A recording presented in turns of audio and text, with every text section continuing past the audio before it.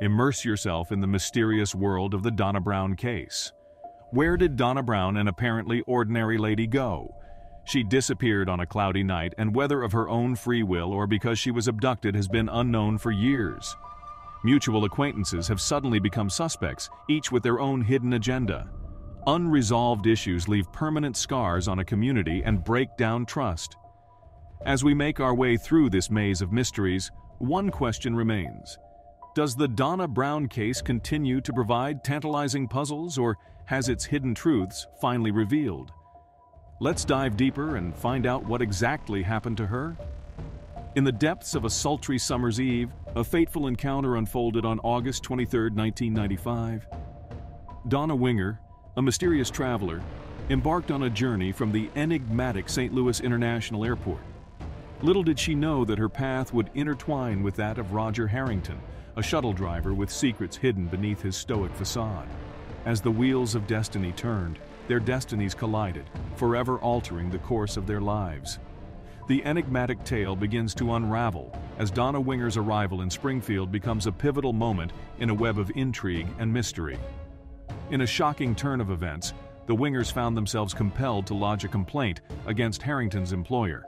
Allegedly, during their ride, Harrington engaged in a conversation that left Donna feeling quite unsettled. Whispers of discussions about indulging in mind-altering substances and partaking in unconventional gatherings began to circulate, leaving everyone wondering what truly transpired during that fateful journey.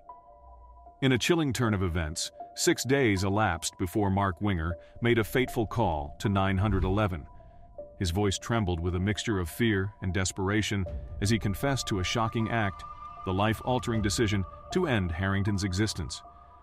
But what led Mark to take such drastic measures? When Harrington's dark wrath finally reached its boiling point, he attacked Donna with a hammer in their formerly tranquil home. The details of this terrifying story are sketchy at best, allowing us to speculate about what happened. The authorities first believed that Harrington had broken into the Wingers' home and brutally assaulted Donna for some unknown reason. Some have hypothesized that Harrington's employer retaliated against him because he and the Wingers made a bold complaint.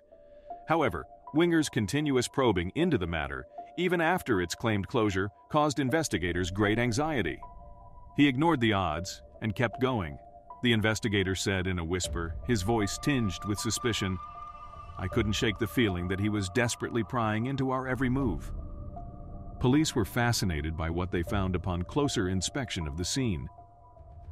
Winger's plan took a dark turn when he cleverly arranged a made-up story to blame Harrington for the approaching disaster.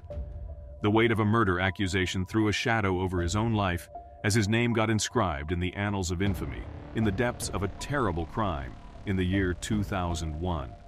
The carefully presented evidence at the trial of secretly recorded talks between Winger and Harrington revealed a terrifying meeting arranged on the day of the terrible killings.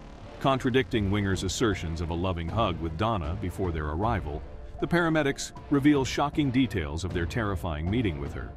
Schultz's testimony reveals a frightening web of deception, as Winger reportedly tries to entangle her in a criminal plot, and this is just the beginning. We are left wondering how evil Winger is after hearing him say that killing Donna would make things better. In a terrifying twist of fate, Winger was put at the mercy of a jury in May of 2002. The chilling details of Donna and Harrington's first-degree murders resonated across the courtroom, proving beyond a reasonable doubt that they had been murdered. The full force of the law crashed down on Winger when he was given a life sentence without the chance of parole. The Donna Brown mystery has been solved, but it does leave us with a question. What can we learn from this process of rediscovery in a world full of uncertainties and other mysteries? Do not forget to share your views and opinions.